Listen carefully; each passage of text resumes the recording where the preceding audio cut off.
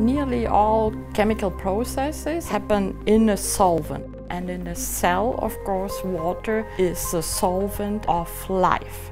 So far, water was thought to be more like a background in which the proteins interact. However, Solvation Science now puts the solvent as a major player in that game. We have to understand in detail this interaction in order to understand biomolecular function. RESOLV stands for Ruhr Explores Solvation. So it's a consortium which includes the expertise and groups from 3 universities, as well as 3 Max Planck institutes. Solvation Science now is a bottom-up approach where we want to develop quantitative and predictive models of the interaction of the solvent with the solute on a molecular level. We are connecting solvation science to biomolecular function. On the one hand, we are interested in the structural and dynamic properties of the smallest biomolecule, which is actually water. On the other hand, the effect of co-solvents on the structural and dynamic properties of biomolecules, such as peptides and nucleic acids. We combine a variety of experimental techniques to cover, for example, the whole range of interaction, starting from the femtosecond up to the microsecond and even the static interaction, including diffraction techniques. We use molecular beam laser spectroscopy to study the interactions that dominate the conformational structures of biomolecular building blocks. Our work contributes to a bottom-up understanding, if you will, of bigger bioactive compounds and macromolecules. In my research group, we use terahertz spectroscopy to study the role of water and the interaction of water with proteins and biomolecules. We found that the collective hydrogen bond motion is retarded towards the active site, in this case, the charged zinc atom.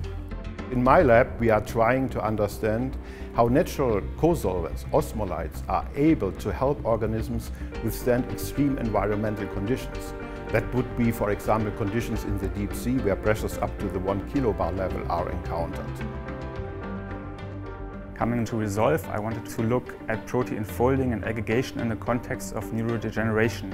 And that's why we're doing a lot of experiments in C. elegans and neurons of C. elegans to come close as possible to the real question. 1/3 of the cell consists of macromolecules and not of water molecules. So we learned how to interpret the influence of those macromolecules on a protein folding reaction, on an aggregation reaction. Experimental techniques have gone down and become microscopically. On the other hand, simulation techniques have upscaled. We are mostly simulating protein molecules, that is soluble proteins, but also membrane proteins. But most of our computational effort is actually spent on simulating the water molecules, the solvent molecules.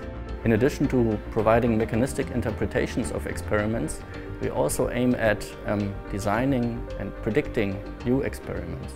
We collaborate with a pharmaceutical company to improve the properties of biopharmaceuticals. With our simulations, we can provide microscopic insights to go beyond the usual trial and error approaches used, which are very time and resource intensive.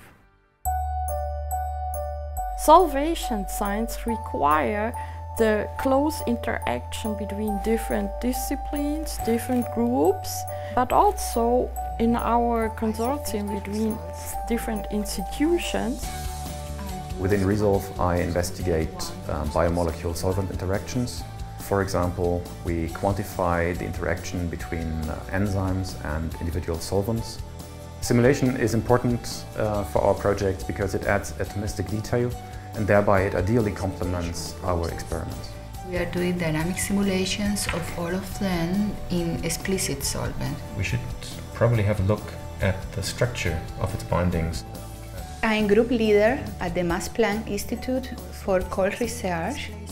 In my group, we investigate the role of solvent on protein-protein interactions, enzymatic activity, and drug design in biologically relevant processes. My collaboration with Franz Schulz focuses on the effect of solvent on enzymatic activity and also how solvent is involved in the interactions of ligand with biomolecules. We hope to find molecular rules for the optimization of enzyme activity in various different solvents. This is a direct biotechnological application. SIMAS is a home of Solvation Science at the Ruhr University.